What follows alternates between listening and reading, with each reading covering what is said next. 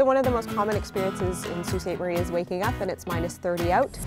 And we all bundle up, put on all of our outerwear, head out for the day, and by the middle of the afternoon the sun is shining and it's -5 and we're roasting.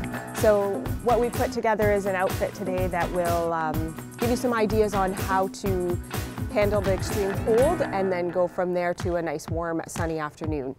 As you notice behind me, there's there's bright orange, there's bright red, there's some really trendy colors coming out this year to make outerwear just a little more exciting.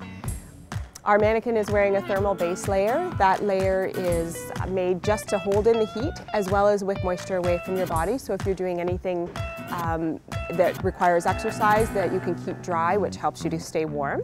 From there, we've put on a nice cozy flannel shirt, give them a little bit of color as well as that nice added warmth that flannel always gives. Plaid flannel is in this season. It's popular everywhere. From there, we have our Columbia jacket. The Columbia jacket provides 2 layers, an outer shell that is windproof as well as water repellent, and then an inner shell that can be zipped in to add a lot of warmth without a lot of extra bulk. She's also wearing our flannel lined jeans. These jeans are just like an everyday jean that you would have in your closet. However, they're lined with T-Max flannel. The T-Max is one of the lightest and warmest insulations on the market.